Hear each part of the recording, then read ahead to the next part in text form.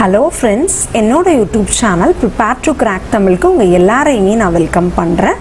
இந்த வீடியோல நம்ம என்ன பார்க்க போறோம் அப்படிங்கறத பார்க்கிறதுக்கு முன்னாடி நமக்கு வந்து ஒரு the day before yesterday வந்து IBPS PO உடைய ஸ்கோர் கார்டு வந்திருந்துச்சு. அதுல மெயின் செலக்ட் ஆகியிருக்கவங்க எல்லாத்துக்குமே கால் லெட்டரும் வந்தாச்சு. ஸோ கால் லெட்டர் டவுன்லோட் பண்ணியிருப்பீங்க. Jan 22nd வந்து மெயின்ஸ் எக்ஸாம் IBPS PO உடைய மெயின்ஸ் எக்ஸாம்க்கான டேட் அப்படிங்கறதையும் அனௌன்ஸ் பண்ணிட்டாங்க. ஆல்மோஸ்ட் பாத்தீங்கன்னா ஒரு 10 டேஸ் தான் இருக்கு. ஸோ அது எப்படி அந்த 10 டேஸ்க்கான ப்ரிப்பரேஷன் ஸ்ட்ராட்டஜி வந்து நான் ஒரு தனி வீடியோவா நெக்ஸ்ட் நான் உங்களுக்கு பிளான் பண்ணியிருக்கேன். அதை நீங்க மிஸ் பண்ணாம பாருங்க. தென் அந்த IBPS PO score card select ஆகல அப்படிங்கறது ஆல்ரெடி உங்களுக்கு தெரிஞ்சிருக்கும். ரிசல்ட் நமக்கு ஒரு 3-4 டேஸ் முன்னாடியே வந்துடுச்சு. அந்த ஸ்கோர் கார்டுல இருந்து நீங்க என்னென்ன பண்ணணும் அப்படிங்கறத ஃபர்ஸ்ட் நான் சொல்லிடுறேன். ஓகேங்களா? செலக்ட் ஆகாதவங்க எந்த செக்ஷன்ல உங்களுக்கு மார்க் ரொம்ப கம்மியா இருக்கு அப்படிங்கறத நீங்க தெரிஞ்சுக்கோங்க. உங்களை நீங்க அனலைஸ் பண்ணுங்க. ரொம்ப எந்த செக்ஷன் நீங்க வீக்கா இருக்கீங்கன்னு தெரிஞ்சு அந்த செக்ஷனை இன்னும் நல்லா ஒர்க் அவுட் பண்ணி நல்லா இம்ப்ரூவ் பண்றதுக்கு ட்ரை பண்ணுங்க கைஸ். ஓகேங்களா? அந்த மாதிரி இந்த ஸ்கோர் கார்டு அப்படிங்கறத ஜஸ்ட் பார்த்துட்டு விட்டுறாதீங்க. உங்களை இம்ப்ரூவ் பண்றதுக்கு அதுதான் ரொம்ப ஹெல்ப் பண்ணும். அதை நல்லா யூஸ் பண்ணிக்கோங்க guys. Okay guys, fine. So இந்த வீடியோல நம்ம என்ன பார்க்க போறோம் அப்படின்னா பேங்க் எக்ஸாம்க்கான மெயின்ஸ்க்கு ஹெல்ப் பண்ற மாதிரி இருக்கிற வீடியோ தான் கைஸ். ஓகேங்களா? இது வந்து மெயின்ஸ்க்கு செலக்ட் ஆகியிருக்கவங்க மட்டும்தான் பார்க்கணுங்கிறது கிடையாது கைஸ். பேங்க் எக்ஸாம்க்கு நீங்க ப்ரிப்பேர் பண்றீங்கனாலே திரும்பவும் நான் சொல்றது தான், ப்ரிலிம்ஸ்க்கும் நீங்க ப்ரிப்பேர் பண்ணிட்டு இருக்கீங்க அப்படின்னா மெயின்ஸ்க்கும் பேரலா ப்ரிப்பேர் பண்ணும். அப்பதான் பேங்க் ஜாப் உங்களுக்கு கிடைக்கும். ஓகேங்களா? ஸோ நீங்க பேங்க் எக்ஸாம்க்கு ப்ரிப்பேர் பண்றீங்க அப்படின்னாலே this video will be useful for you guys. ஓகேங்களா? ஓகே guys, next இதுல வந்து பாத்தீங்கன்னா நம்ம பார்க்க போறது டேட்டா சஃபிஷியன்சி பார்க்க போறோம் guys. ஓகே, டேட்டா சஃபிஷியன்சி அப்படிங்கிறது ப்ரிலிம்ஸ் லெவல்லையெல்லாம் இப்போ நிறைய கேட்க ஆரம்பிச்சிட்டாங்க. மெயின்ஸ் எக்ஸாம்ஸ் பொறுத்த வரைக்கும் கண்டிப்பாக டேட்டா சஃபிஷியன்சி அப்படிங்கிறது நமக்கு கண்டிப்பாக வரக்கூடிய ஒரு டாபிக் அண்ட் ஒரு ஈஸியஸ்ட் மார்க் ஸ்கோரிங் ஒரு டாபிக் அப்படின்னு சொல்லலாம். பட் நிறைய பேர் ரொம்ப ஸ்ட்ரகிள் பண்ணுறீங்க. எனக்கு நிறைய ரிக்வஸ்ட் பண்ணியிருந்தீங்க இந்த டாப்பிக்கில் வீடியோ வேணும் அப்படிங்கிறதுக்காக. ஸோ உங்களுக்காக தான் இந்த video guys. Okay, and then பார்த்தீங்க அப்படின்னா டேட்டா சஃபிஷியன்சியில் ஒரு 50 கொஸ்டின்ஸ் இருக்கிற PDF வித் சொல்யூஷன், இதுதான் ஆன்சர் அப்படிங்கிறதும் இருக்கும். அதோட லிங்க் வந்து நான் டிஸ்கிரிப்ஷன் கமெண்ட்ஸில் கொடுத்துருக்கேன். அதை டவுன்லோட் பண்ணி டெய்லி ப்ராக்டிஸ் பண்ணுறதுக்கு அதை யூட்டிலைஸ் பண்ணிக்கோங்க guys. Okay guys, fine. So நம்ம இப்போ டேரக்டாகவே வீடியோக்குள்ளே போயிடலாம். ஓகே கைஸ், டேட்டா சஃபிஷியன்சி அப்படிங்கிறது என்னங்கிறது ஆல்ரெடி நான் நிறைய பேசிக் வீடியோலாம் டீச் பண்ணியிருப்பேன். அதோட லிங்க் எல்லாம் கூட டிஸ்கிரிப்ஷனில் கொடுக்குறேன், ரெஃபர் பண்ணிக்கோங்க கைஸ். ஓகே, பட் ஜென்ரலாக டேட்டா சஃபிஷியன்சி அப்படிங்கிற அந்த கொஸ்டினை பார்த்தோன்னே உங்களுக்கு டேட்டா சஃபிஷியன்சியிலேருந்து தான் வந்திருக்கு அப்படிங்கிறது உங்களுக்கு தெரிஞ்சிருச்சு அப்படின்னா நீங்கள் சில டிப்ஸ் ஃபாலோ பண்ணிக்கலாம். அது என்ன அப்படின்னு பார்த்தீங்கன்னா, டேட்டா சஃபிஷியன்சி அப்படிங்கிறத பொறுத்த வரைக்கும் நீங்கள் மெயினாக எந்த தப்பு பண்ணக்கூடாதுன்னா no need to solve R calculate. அதை நீங்கள் பண்ண வேண்டிய அவசியமே கிடையாது கைஸ். ஓகேங்களா? அது டேட்டா சஃபிஷியன்சினால நீங்கள் கால்குலேட் பண்ணி ஆன்சர் கண்டுபிடிக்க வேணும். அதாவது உங்களுக்கு எந்த செக்ஷன்லேருந்து வேணாலும் வரலாம் கைஸ். அதாவது மேக்ஸ் ஆப்டிடியூட்லேருந்து வேணாலும் வரலாம், இல்லைனா ரீசனிங்லேருந்து வேணாலும் வரலாம், இல்லைனா இங்கிலீஷ்லேருந்து கூட வரலாம் கைஸ். ஓகேங்களா? எந்த செக்ஷன், அதாவது ஒரு ஜென்ரலாக இந்த பர்டிகுலர் செக்ஷன்ல தான் வரும். மேக்ஸிமம் பார்த்தீங்கன்னா மேக்ஸ் ஆப்டிடியூட் ரீசனிங்லேருந்து தான் இந்த டேட்டா சஃபிஷியன்சி அப்படிங்கிறது எடுப்பாங்க. ஸோ அதை பொறுத்த வரைக்கும் நீங்கள் சால்வோ கால்குலேட்டோ கண்டிப்பாகவே பண்ணவே கூடாது கைஸ். ஓகேங்களா? ஸோ என்னதான் மேம் பண்ணணும், எனக்கு அந்த டேட்டா சஃபிஷியன்சி சால்வ் பண்ணணும்னா அது எந்த டாப்பிக்லேருந்து வந்திருக்கோ அந்த டாப்பிக்குடைய பேசிக் தான் ரொம்ப ரொம்ப இம்பார்ட்டன்ட். அந்த பேசிக்ஸ் உங்களுக்கு தெரிஞ்சிருந்தது அப்படின்னாலே கண்டிப்பாக அந்த கொஸ்டின் உங்களால் சால்வ் பண்ணிட முடியும் கைஸ். ஓகேங்களா? கால்குலேஷனோ சால்வோ அதை பண்ணிட்டு இருந்தீங்கன்னா கண்டிப்பாக அந்த டைமும் உங்களுக்கு கன்சியூம் ஆகும். ஆன்சர் கண்டிப்பாக கண்டுபிடிச்சிருவீங்க. பட் அது ஒரு ப்ராப்பர் மெத்தட் கிடையாது. ஓகேங்களா? டேட்டா சஃபிஷியன்சி பொறுத்த வரைக்கும் எந்த டாப்பிக்லேருந்து அந்த டாபிக் உடைய பேசிக்ஸ் உங்களுக்கு தெரிஞ்சிருந்தாலே தாராளமா போதும் கைஸ். ஓகேங்களா?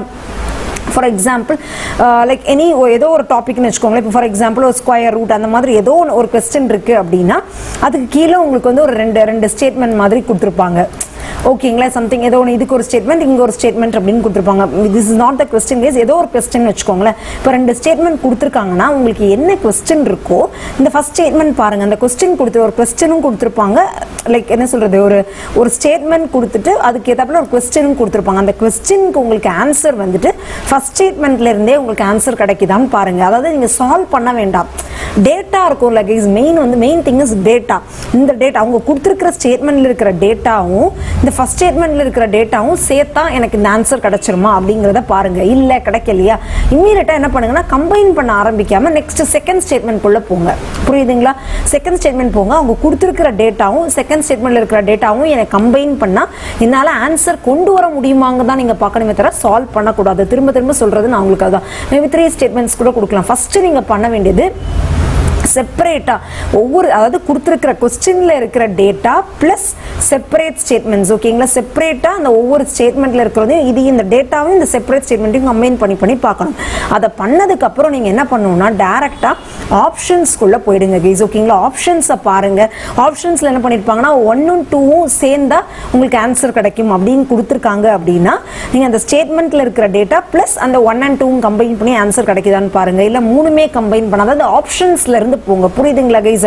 நீங்களா தனித்தனியாக கம்பைன் பண்ண டைம் வேஸ்ட் பண்ணாம 5 ஆப்ஷன் என்ன இருக்குன்னு பாருங்க. அந்த ஆப்ஷன்ல இருக்கிறத படி கம்பைன் பண்ணி கொண்டு போங்க.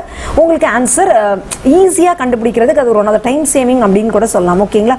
நெக்ஸ்ட் இந்த மாதிரி ஒன்று இருக்கும் guys. Either 1 or 2 or 2 or 3 or sufficient அப்படிங்கிற மாதிரி இருக்கும். அதோட மீனிங் என்ன அப்படின்னு பார்த்தீங்கன்னா சம்டைம்ஸ் அவங்க கொடுத்துருக்கிற டேட்டா கொஸ்டின்ல இருக்கிற டேட்டா பிளஸ் இந்த 1 and 2 சேர்த்தீங்கனாலும் உங்களுக்கு ஆன்சர் கிடைக்கிற மாதிரி இருக்கும். பிளஸ் இந்த கொஸ்டின்ல இருக்கிற டேட்டா பிளஸ் இந்த 2 and 3ல இருக்கிறத இது ஒன்று இது 2 இல்லைன்னா இது 2 ஏதாவது 2 நீங்கள் கம்பைன் பண்ணீங்கனாலும் ஆன்சர் அதுதான் எய்தர் ஆர் அப்படின்னு சொல்லுவாங்க. புரியுதுங்களா? எய்தர் திஸ் ஆர் தட் அப்படின்னா ஏதாவது அது மேபி ஒரு எய்தர் 1 or 2 or sufficient அப்படின்னு கொடுத்துருப்பாங்க. அப்படின்னா என்ன மீனிங்னா அதாவது ஸ்டேட்மெண்ட்ல இருக்கிற டேட்டா பிளஸ் இந்த ஃபர்ஸ்ட் ஸ்டேட்மெண்ட்ல இருக்கிற டேட்டா எனக்கு தாராளமாக போதும். இல்லைன்னா ஸ்டேட்மெண்ட்ல இருக்கிற டேட்டா இந்த செகண்ட் இதில் இருக்கு ஏதாவது ஒன்று எனக்கு தாராளமாக இருந்தால் போதும். அதுதான் ஏதாவது ஒன்று அப்படிங்கிறது தான் எய்தருடைய மீனிங் கைஸ் ஓகேங்களா. இதுதான் ஜென்ரலாக நீங்கள் பேசிக்காக தெரிஞ்சுக்க வேண்டியது தான். எந்த டைப்பாக இருந்தாலும் அந்த பர்டிகுலர் டாப்பிக்குடைய பேசிக்ஸ் நீங்கள் தெரிஞ்சுக்கிட்டீங்கன்னா டேட்டா சஃபிஷியன்சி அட்டன் பண்ண முடியும். இந்த பர்டிகுலர் டாபிக்ல இருந்தால் டேட்டா சஃபிஷியன்சி வரும் அப்படின்னு சொல்லவே முடியாது கைஸ். எனி உங்களுடைய பேங்க் எக்ஸாம் சிலபஸ்லேருந்து எந்த டாப்பிக்லேருந்து வேணாலும் வரலாம். அதனால எல்லா டாப்பிக்குடைய பேசிக்ஸ் நீங்கள் ப்ரிப்பேர் பண்ணிக்க வேண்டியது ரொம்ப ரொம்ப இம்பார்ட்டன்ட். பேசிக்ஸ் தெரிஞ்சதுன்னா கண்டிப்பாக டேட்டா சஃபிஷியன்சி சால்வ் பண்ண முடியும் கைஸ். ஓகே கைஸ் ஃப்ரெண்ட்ஸ், ஒரு பேசிக்காக நான் உங்களுக்கு தான் சொல்லணும்னு நினச்சி இப்போ நம்ம டேட்டா கொஸ்டின் சால்வ் பண்ண ஆரம்பிக்கலாம். Okay guys fine. ஸோ இப்போ கொஸ்டின் பார்க்கலாம். 9 persons அப்படின்னு சொல்லிட்டு ஒரு 9 persons நேம் கொடுத்துருக்காங்க. Consist of a family such there are 3 married couple in the family. Then how is Reena related to ஜாடி அப்படிங்கிற மாதிரி கேட்டிருக்காங்க ஓகேங்களா. ஓகே கைஸ், ஸோ இப்போ என்ன பண்ணுறீங்க அப்படின்னு பார்த்தீங்கன்னா ஒரு 9 persons கொடுத்துருக்காங்க. கரெக்டாக 9 persons கொடுத்துருக்காங்க. அதில் 3 மேரிட் கப்பிள் இருக்காங்க அப்படின்னு கொடுத்துருக்காங்க. அந்த 9 personsல ஹவுஸ் ரீனா ரிலேட்டட் டு ஜாடி அப்படின்னா என்ன மீனிங்னா அதாவது ஜாடியிலிருந்து ரீனாக்கு என்ன ரிலேஷன்ஷிப் அப்படிங்கிற ரிலேட்டட் டு அப்படின்னா மீனிங் என்னது ஜோடியில் இருந்து ரீனாக்கு என்ன ரிலேஷன்ஷிப் அப்படிங்கிறது தான் கேட்டிருக்காங்க. ஸோ கொஸ்டின் என்னங்கிறத ஃபர்ஸ்ட் நம்ம தெரிஞ்சுக்கணும். கொஸ்டின் என்னங்கிறத நம்ம தெளிவாக தெரிஞ்சுக்கிட்டாச்சா நமக்கு கொடுத்துருக்க டேட்டா ஒண்ணுமே இல்லை கைஸ். 9 persons இருக்காங்க, 3 மேரிட் கப்பிள் கொடுக்குறதுக்காக தாண்டி நமக்கு எந்த டேட்டாவுமே நமக்கு கொடுக்கல ஓகேங்களா. இப்போ நம்ம ஒவ்வொரு ஸ்டேட்மெண்ட்டா பார்க்க ஆரம்பிக்கலாம். ஓகே, ஸோ ஒவ்வொரு ஸ்டேட்மெண்ட்ஸாக பார்க்கும்போது ஜோடி ஓகே ஒவ்வொரு ஸ்டேட்மெண்ட்டாக பார்க்கும்போது ஓகே கைஸ் அதுக்கு முன்னாடி நீங்கள் ஆப்ஷன்ஸ்க்கு வாங்கலாம். இந்த ஆப்ஷன்ஸில் பார்க்கும்போது அதாவது ஒரு பர்டிகுலர் ஸ்டேட்மெண்ட் வச்சு உங்களால் ஆன்சர் கண்டுபிடிக்கவே முடியாது. அந்த மாதிரி ஒரு ஆப்ஷனே இல்லை. Both 1 and 3 are both 2 and 3 R 1 and 2 இல்லை 2 and 3 1 2 and 3 1 2 and 3 R not sufficient R அந்த மாதிரி தான் இருக்குது. ஸோ ஒரு பர்டிகுலர் ஸ்டேட்மெண்ட் வச்சு கண்டிப்பாக உங்களுக்கு ஆன்சர் கண்டுபிடிக்க முடியாதுங்கிறது ஆப்ஷன் வச்சே தெரியுது ஓகேங்களா. ஸோ இங்கே தனித்தனியாக இப்போ கண்டுபிடிச்சி டைம் வேஸ்ட் பண்ணிக்க வேண்டாம், கம்பைன் பண்ணியே நம்ம கண்டுபிடிக்க ஆரம்பிக்கலாம் ஓகேங்களா. ஃபர்ஸ்ட் 1 and 2 இங்கே 1 and 3 அந்த மாதிரிலாம் இருக்குல்ல. ஸோ நம்ம ஃபர்ஸ்ட் ஸ்டேட்மெண்ட் வச்சு பார்க்கலாமே. ஜோடி is the father of Alex அப்படின்னு இருக்கு. Who is the brother of ஸ்டாம். David is the son of Reena who is married to ஸ்டாம் அப்படிங்கிற மாதிரி இருக்கு. ஓகே கைஸ், ஸோ இந்த பர்டிகுலர் இது வச்சு உங்களுக்கு ரீனாக்கும் இந்த ஜோடிக்கும் ரிலேஷன்ஷிப்பை கொண்டு வர முடியுதா அப்படின்னு பார்த்தீங்கன்னா மேபி நம்ம இந்த மாதிரி இருக்கு, நம்ம கொஞ்சம் வரைஞ்சு தான் கைஸ் ஆகணும் ஓகேங்களா. அலெக்ஸ் அப்படிங்கிறவங்க இருக்காங்க, ஜோடி is the father of Alex அப்படின்னு இருக்கு. ஓகே, ஜோடி அப்படிங்கிறவங்க ஒரு மேல் மெம்பர் அப்படிங்கிறது நமக்கு தெரிய வருது கரெக்டா. ஓகே, ஸோ நான் ப்ளஸ் போட்டுக்கிறேன். ஜோடி is the father of Alex. Who is the brother of ஸ்டாம் அப்படின்னு இருக்கு. ஓகே, who is the ஜோடி is the father of Alex. Okay, ஜோடி அப்படிங்கிறவங்க father of Alex. Alex who is the brother of ஸ்டாம் அப்படின்னு இருக்கு. இப்போ இந்த ஹூ அப்படிங்கிறது அலெக்ஸ் தான் ரெஃபர் பண்ணுறது. இவங்க வந்து ஸ்டாமுடைய brother. Who is the brother of ஸ்டாம். So அப்போ அலெக்ஸ் அப்படிங்கிறவங்களும் ஒரு மேல் பர்சன் தான். Okay, next David is the son of Reena who is married to ஸ்டாம் அப்படின்னு இருக்கு. David is the son of Reena. So Reena வந்துட்டு married to okay Reena is married to ஸ்டாம். டேவிட்ங்கிறவங்க இவங்களுடைய Sun அப்படிங்கிறது தெரிய வருது. ஓகே, டேவிட் அப்படிங்கிறவங்க இவங்களுடைய சன் அப்படின்னு தெரியுது. ஸோ இதை வச்சு ஜோடிக்கும் ரீனாக்கும் என்ன ரிலேஷன்ஷிப் அப்படிங்கிறது உங்களால் சொல்ல முடியுதா?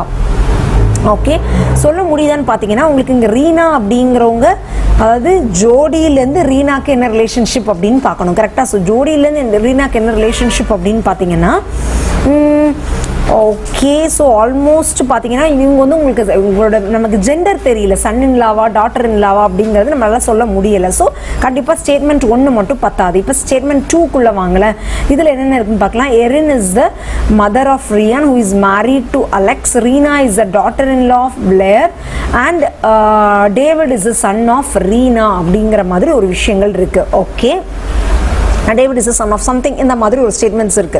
ஸோ இப்போ நான் என்ன பண்ண போறேன்னா, ரீனா இஸ் ஜாட், நான் சொன்னேன் உங்களுக்கு இந்த இடத்துல ஜெண்டர் மட்டும்தான் உங்களுக்கு இந்த இடத்துல தெரியல. கரெக்டா? ஜெண்டர் மட்டும்தான் நமக்கு தெரியல, நல்லா ஞாபகம் வச்சுக்கோங்க.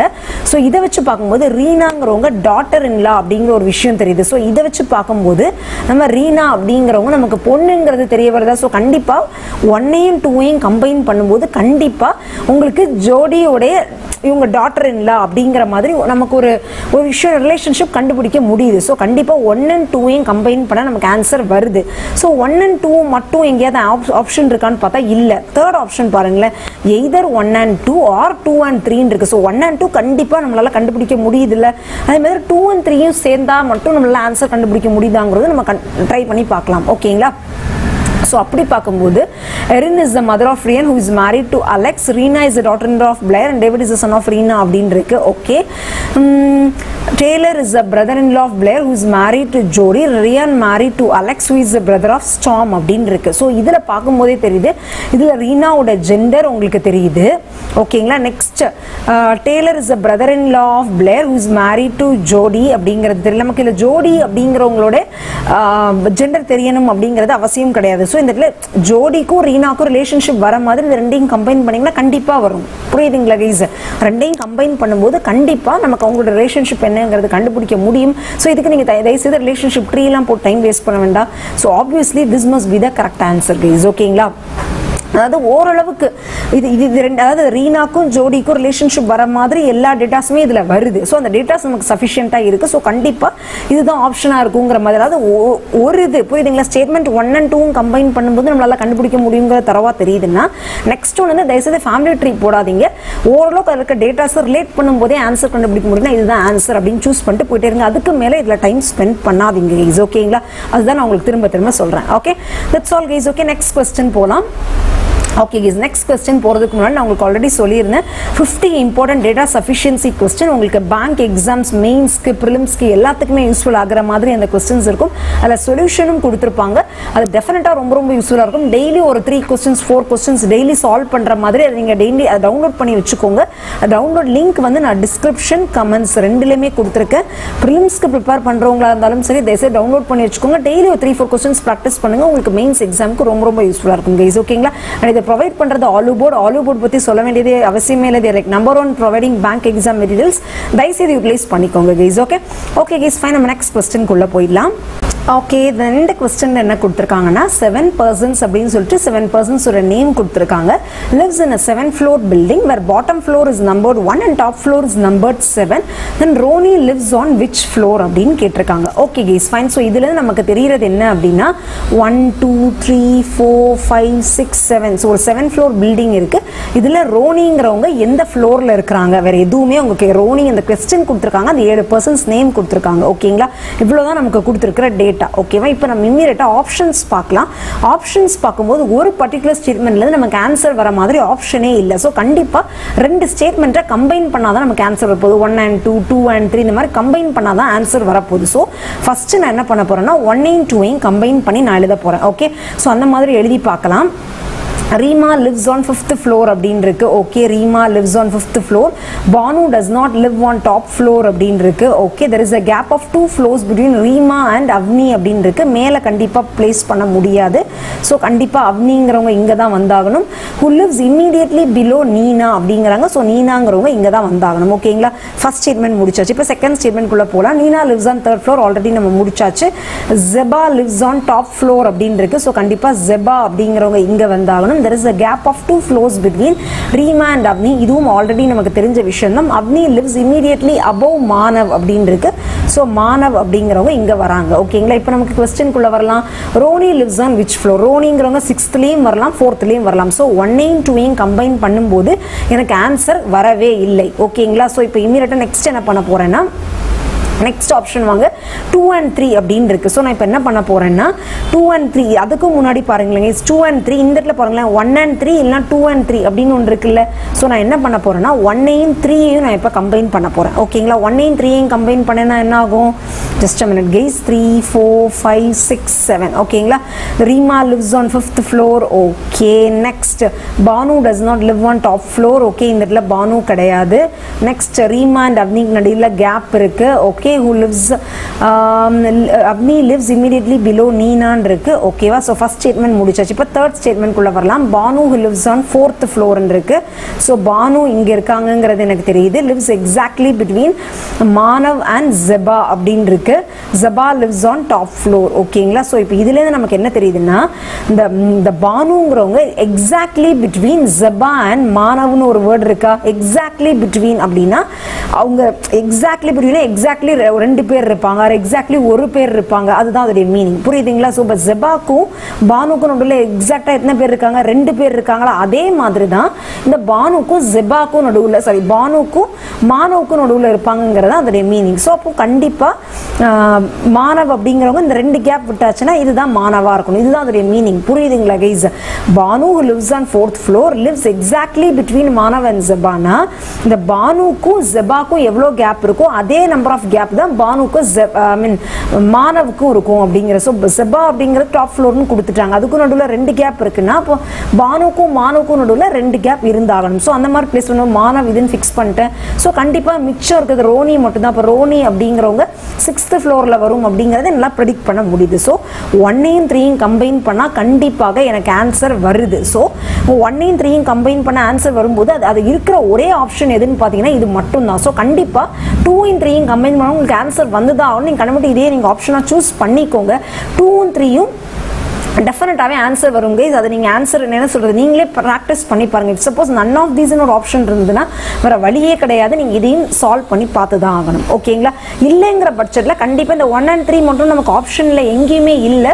ஸோ அப்படி பார்க்கும்போது உங்களுக்கு இது வரதுக்கு சான்சஸ் இருக்குங்கிற மாதிரி நீங்களே ஒரு கெஸ்ஸுக்குள்ளே வந்துடலாம். உங்களுக்கு டைம் இருக்கு அப்படிங்கிற பட்சத்தில் இந்த 2ஐயும் 3ஐயும் கூட நீங்கள் கம்பைன் பண்ணி பார்க்கலாம். புரியுதுங்களா கைஸ்? உங்களுக்கு 1 and 3லேயே ஆன்சர் வந்துருங்க போது நீங்கள் 1 2 and 3 மூணையும் கம்பைன் பண்ண வேண்டிய அவசியமே கிடையாது. புரியுதுங்களா கைஸ்? இதுலேயே உங்களுக்கு ஆன்சர் வருதுங்க போது எதுக்கு இன்னொன்று சேர்க்கணும்? புரியுதுங்களா? ஸோ கண்டிப்பாக இதுதான் ஆன்சராக இருக்கணும் அப்படிங்கிறதுக்கு நீங்கள் முடிவுக்கு வந்துடலாம். இதுதான் time saving method guys. Okay okay guys, next கொஸ்டின்குள்ளே போயிடலாம். And this is the last question guys. Okay, how is pant written in a code language அப்படின்னு கேட்டிருக்காங்க. இதுதான் கொஸ்டின்.